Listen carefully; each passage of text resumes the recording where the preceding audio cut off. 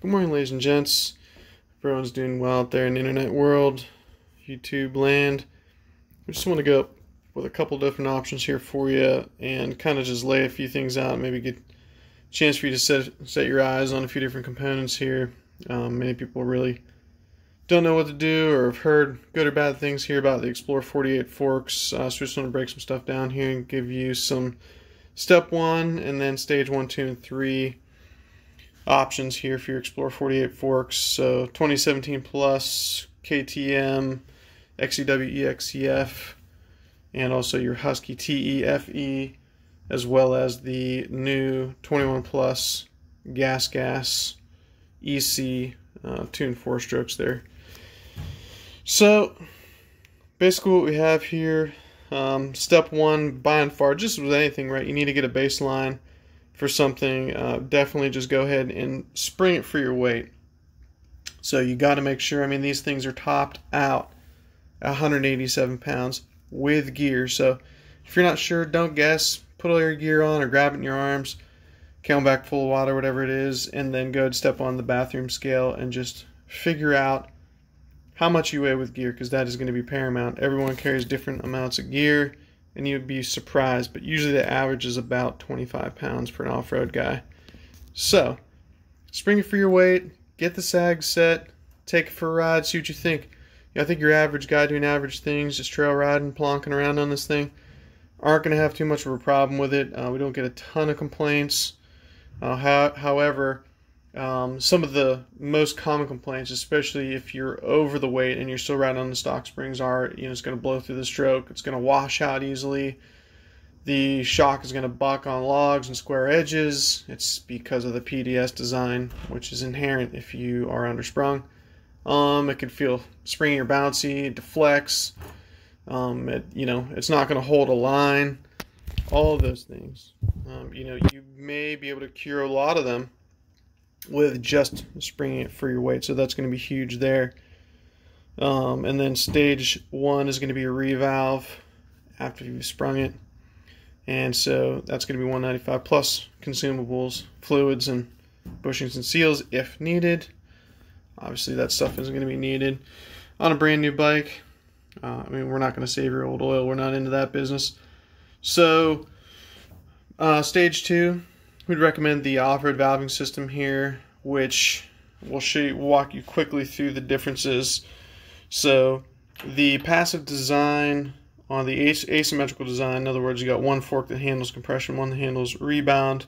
On the Xplor forks, technically is still noted as an open chamber fork. However, this compression side is passive. You'll be able to, let's see, hopefully you can see some light through there. So basically, this plunger, when you press down on the clickers, hopefully you'll be able to see some of that in there. Even when you press it all the way down, if you were to go all the way stiff, it's still passive. It's not going to hold the fork up in the stroke. It's going to blow through. You got that coupled with 4 roughly 1/4-inch holes that basically bleed off on the compression side as well. So a lot of those complaints that I just mentioned previously in the video there are associated with that lack of compression, or more specifically the mid valve, and it's just going to just blow straight through on there. So that's a big issue. That's solved. Here's a more traditional style, right? This is where your 16 and prior open chamber KTM forks came with a proper mid-valve piston. So on the bottom side is your compression stack, and on the top would be a rebound stack. So this handles the duty for both fork legs, for compression and rebound primarily, without getting into more technical jargon and detail that'll bore you to death. So on the off-road valving system, we have a 4-port piston.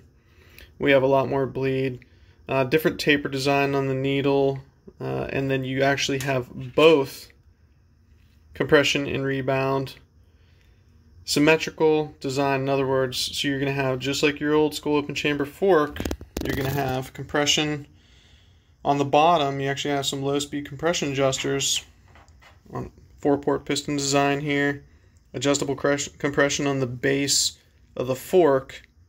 As you can see right there, it actually has considerable more bleed. 4-port piston. It's going to move a lot more oil, a lot more tunable, and compared to your stock non-adjustable bleed. So that's huge right there, as well as no holes.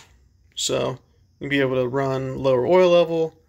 So it's going to be much more plush. Still have plenty of bottoming resistance. I mean, this is an enormous capacity here to not only give you a nice plush initial, but maintain good bottoming resistance too. So that's just a brief overview into that. And that kit is $449 for parts and plus install and fluids or consumables. So this is just to kind of give you a brief, quick overview.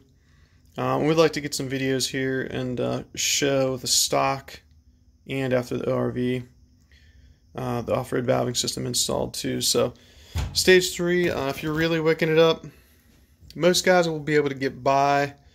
You know, if you're faster, a little bit more aggressive, looking for a little bit more progressive suspension feel, the off-road valving system is really going to be the ticket for most guys. However, I mean, keep in mind, these are trail bikes, and yes, you can valve them and set them up to go fast, but at the end of the day, it's, you know, it still is what it is. So, especially with that PDS, it's better than older generations. However, you have less fluid, so the shock gets fatigued sooner. It's a 46 millimeter body instead of a 50.